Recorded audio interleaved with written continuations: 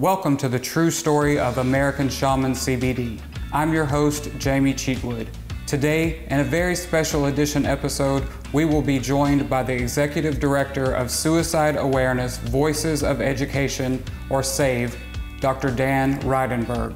SAVE's mission is to prevent suicide through public awareness and education, reduce stigma, and serve as a resource to those touched by suicide. This year, CBD American Shaman and SAVE partnered to bring awareness to this important public health crisis. Because of the generosity of our customers, many local store owners, and our founder and CEO, Vince Sanders, we are proud to announce this year's contribution from American Shaman to SAVE is $16,312.60. On behalf of everyone involved in this partnership, we thank you. Dr. Dan, you and I mentioned education is key to so many things, as with this very important subject. What led you to get involved with this in the very first? Well, thanks for asking. I'm really excited to be involved with this because education is not only important to helping people understand about mental health issues and mental wellness issues, as well as suicide prevention, but in this particular industry as well. We need to educate people on what the alternatives are, what things can actually help people that they may not have thought about. And it's really similar to educating about suicide prevention. We have to open their eyes to things that they may have never thought about before. Absolutely. That's amazing. You are doing some amazing things for so many people. I know many of us are wondering, can you let us know what are some things that we can do to get involved and to help bring awareness to this? So it's really interesting. Awareness is really where we start. The more you're aware of something, then you can really jump in and do that education. You can change the learning knowledge that people have about things.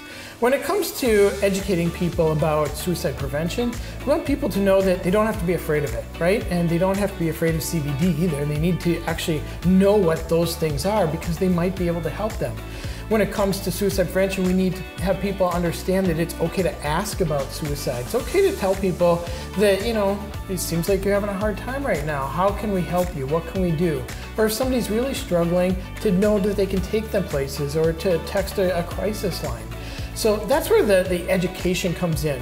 We can raise awareness about the realities and the myths and all of those things around mental health and suicide, just as much as we can about the benefits of CBD and what it can do for you and how it can help you physically, how it can help you mentally.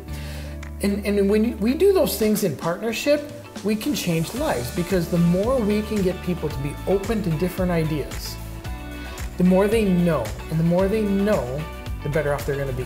Yes, very true. Very well said. Thank you very much. Dr. Dan, this is some very important things that you're doing. I can truly feel the positive energy that this alliance has formed between CBD American Shaman and SAVE. I know we are going to do some really powerful things moving forward together.